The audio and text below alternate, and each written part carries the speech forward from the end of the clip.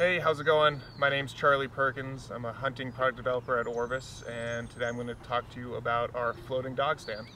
It's a prototype, so there are a couple differences between this and the production model. The cinch down strap will be green, and the texture of the Hydroturf foam will be a little bit different. One thing that's really great about the dog stand is how fast it can set up. From using dog stands in the past, I've had lots of issues with trying to set them up quickly against a tree.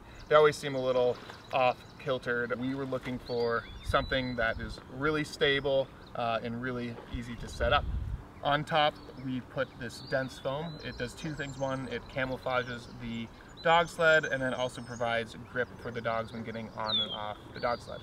To secure this to the tree, it's really easy. Once you find the tree that you want to set up to, you just back it in and then take the straps that come with the dog sled and hook it onto either side. And then what I like to do is just hand tighten it in the back. Once you've taken the stakes out of the quick release tabs, you just put them through these front eye holes, and it just gives you a little bit more stability for your dog when it jumps on and off.